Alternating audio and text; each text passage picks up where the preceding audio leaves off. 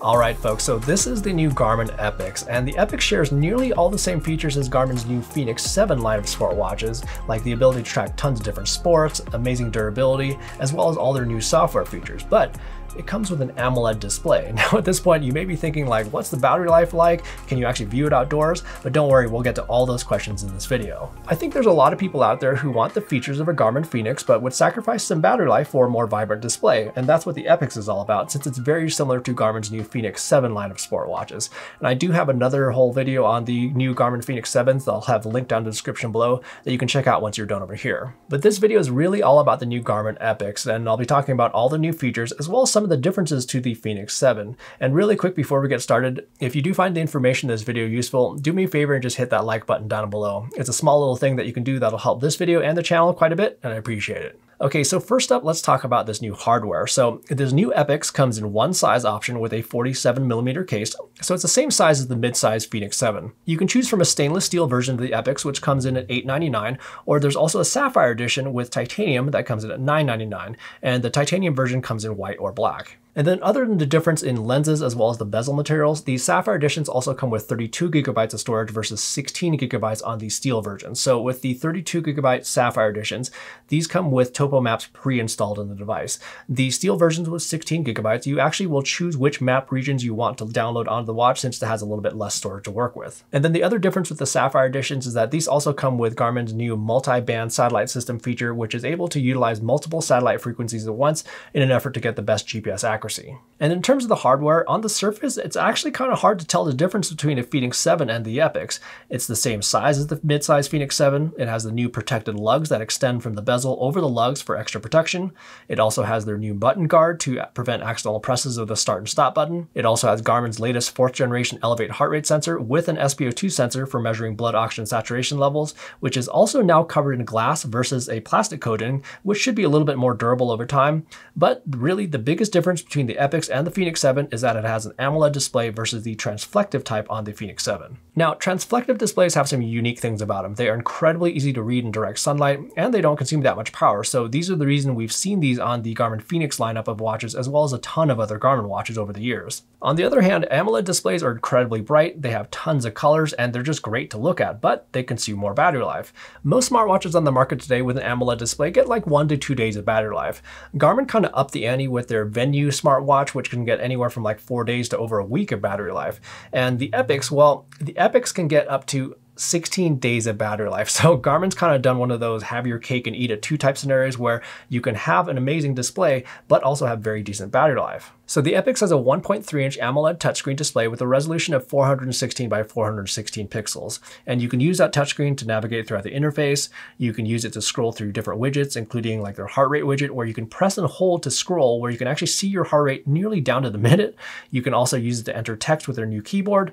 But really the most useful thing about it is using the touchscreen with maps. So with maps, you can use that touchscreen to pan and browse around the maps, and you can also double tap to zoom in if you'd like. And what you'll notice over here on the left are little indicators to tell you that you can still also use the buttons with the maps as well. But what's neat about these is that these are also actual areas of the display that you can use to touch for those controls. And I thought this was really well thought out here because using these controls over here to the side doesn't obstruct your view like having your finger directly over the display. And then you can also switch between the pan and zoom controls using the upper right-hand key. But again, don't worry, you can still do everything using their tried and true buttons if you'd like, and they've given you the ability to adjust these settings on a global level where you can choose whether or not to use it for general use like all the smartwatch features, during activities, as well as during sleep. But not only that, they also give you the ability to turn the touchscreen functionality on or off even on an individual activity profile level. So with transflected displays, again, those are going to be incredibly easy to read outdoors, and some AMOLED displays can be a little bit challenging, but the EPIX display, just because it's so bright, it's great to view outdoors.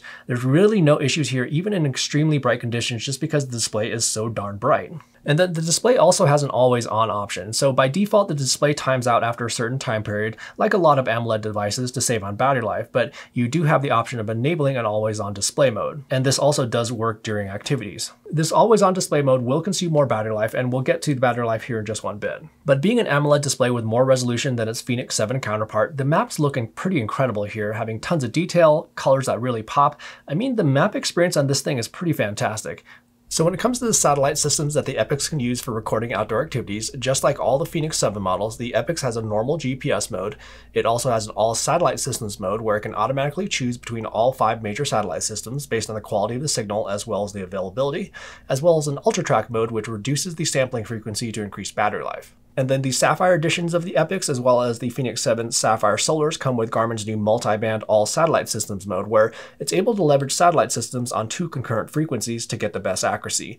You can choose these settings on a global level, and then you can also select a specific setting for an individual activity profile. Now, there are a couple features that are only available on the Fenix 7s and it's not going to be available on the EPIX. So first off is the flashlight feature that comes with the 7X models of the Fenix 7s, but the other is going to be solar charging. And I guess at this point, it's probably a good time to talk about battery life. So like I was mentioning earlier, the EPIX can get up to 16 days of battery life using it as a smartwatch without recording any outdoor activities. And that's going to be using the gesture mode where the display turns off when you're not interacting with it. 16 days is pretty stellar. And then if you want to use the always on display, then you can get up to 6 days of battery life using it as a smartwatch. And then for GPS battery life for recording outdoor activities, you can get up to 42 hours in GPS mode using the gesture mode, up to 30 hours with GPS using the always on display, up to 32 hours using the all satellite systems mode, and then up to 20 hours using the multi-band mode on the Sapphire editions with gesture. So now let's get on to some software features and let's first start out with maps. So like I was mentioning earlier, the Sapphire editions of the EPIX come with 32 gigabytes of storage and topo maps preloaded, where the Steel editions, those come with 16 gigabytes of storage. So you'll actually choose which regions you want to download to the watch. And how you'll do this is using their new map manager tool, which is actually found at the bottom of the activity profile list, where you have completely free access to download topo maps from around the world. And it does this using Wi-Fi. Now, one thing I would point out here though, is that depending on your Wi-Fi connection, this could take a bit depending on the maps that you're trying to download, but you still can manage the maps using Garmin Express on your computer, which can definitely speed up the process quite a bit. And circling back to the ski maps really quick, so Garmin has updated these with what they call SkiView, where these maps now have actual resort names at a broader zoom level. But more importantly, these maps, when you zoom in, have actual labels for the slopes. And these are color coordinated just like black runs, blue runs, green runs, and so forth. And there's just a lot of detail with these maps.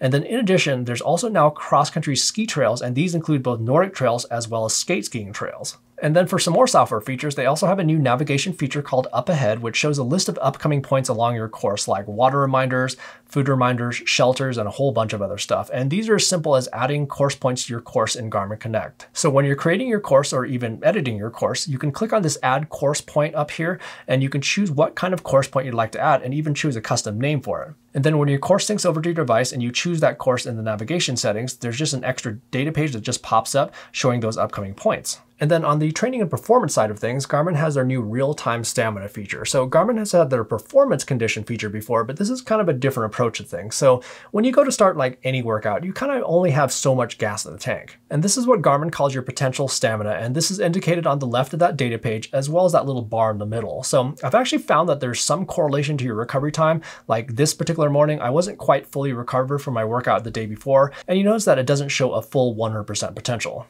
So you can think of potential stamina as kind of like your longer term energy, or maybe even like your entire gas tank. And then with the stamina stat up here, this is what they call your current stamina, or more short term energy. In theory, both of these will deplete over the course of your workout, but your current stamina is something that may actually come back. And the best way to think about this is with something like intervals, where you can only exert yourself on an anaerobic level for a certain amount of time before you have to stop.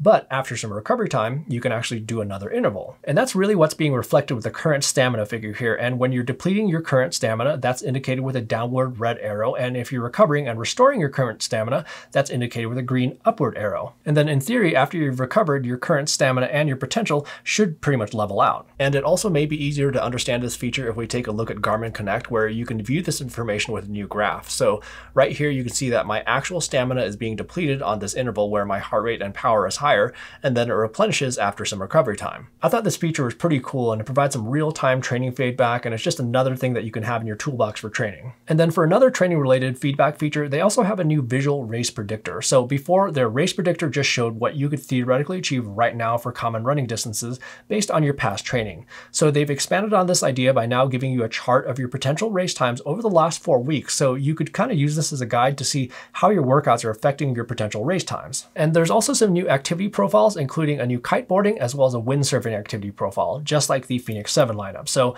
I haven't ever done either of these so I can't help you in terms of a demo, but here's what the activity data pages look like for those of you who do these type of activities. And they also do have a special feature called Speed Pro, which may be beneficial for speed surfers. And then the EPIX also gets a new health snapshot feature that came out with the Venue 2 and the Forerunner 945 LT, where it's able to take multiple data points at one time, including your SpO2 level, heart rate, respiration rate, as well as stress level. And there's also some new features surrounding sleep settings. So they now have a new sleep mode feature where you can choose specific settings for your watch during your sleep. So first up, you can set your sleep schedule on a daily basis, but then you can also choose to either keep your current watch face during your sleep or enable a special sleep watch face, which is a much simpler and less bright watch face that'll probably be a little bit less jarring if you happen to look at your display at night. And then you can also set up a specific brightness level as well as a timeout during your sleep, as well as whether you want the touchscreen enabled or not, as well as a do not disturb mode, and whether you'd like to conserve battery at night with the battery saver mode, which turns off features like the heart rate sensor. And then just like the Fenix 7s, the EPIX also gets their new real-time setting sync feature, which allows you to change your watch settings from your smartphone directly to your watch in real time. And this is something that people have been waiting for quite some time. So with stuff like data pages and data fields, this is especially useful since there's just so many data fields that you can choose from. It's just much easier to see what's available and it's super convenient to use. And again, this is in real time here, so you can already have started your activity and still change the settings and they just appear on the watch. And then one more thing I just discovered today. So I had my Garmin Connect smartphone app open, and then I was editing a sensor name on the EPIX. Well, what happened was that when the keyboard popped up, it actually popped up the keyboard on my phone as well. So I could actually just use my phone's keyboard to enter the sensor name, which is so much more convenient. That was pretty darn cool. So I've been using watches with transflected displays for years, mainly because of battery life, and I've been totally okay with them. But after wearing the Garmin Fenix 7, as well as the Garmin EPIX back to back, which have very similar feature sets, I have to say that it's pretty nice having that super bright display. So I think the EPIX is going to be a really great option for those of you out there who want pretty much all the features of the Fenix 7, but with just a brighter, more vibrant display. It's definitely not going to be the battery life that you're going to get out of a transflective device, but the battery life is still very, very respectable. Anyhow, that's the new Garmin EPIX, and definitely also check out all the details on the new Garmin Fenix 7 line of smartwatches, which I have another video on that I'll have linked down in the description below. And if you found the information in this video useful, or if you just liked the video, make sure to hit that like button and also subscribe for plenty more sports tech videos that are coming soon. Thanks so much for watching, and we will see you in the next video.